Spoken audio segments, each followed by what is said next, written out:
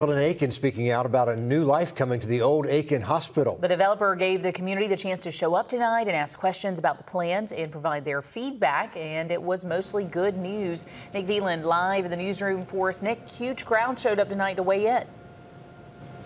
Yeah, Laura, it was a lot of excitement and curiosity about this project tonight, and the community took full advantage of asking the developer himself about the plan.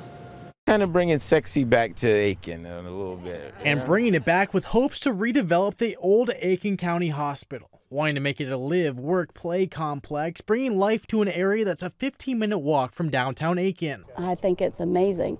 To me, this is the gateway to downtown, and this is a development that has needed to happen for quite some time.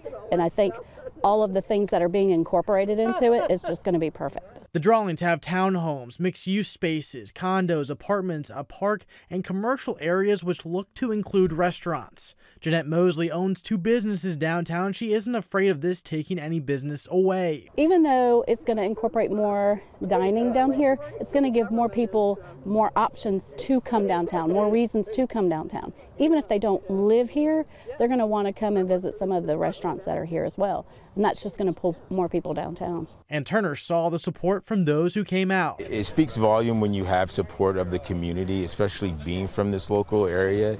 It speaks volumes that people really like the layout, and I thought it was even better that we didn't really have too many pushbacks on what we presented. No pushback for now. For his plans, like you said, we're bringing the sexy back.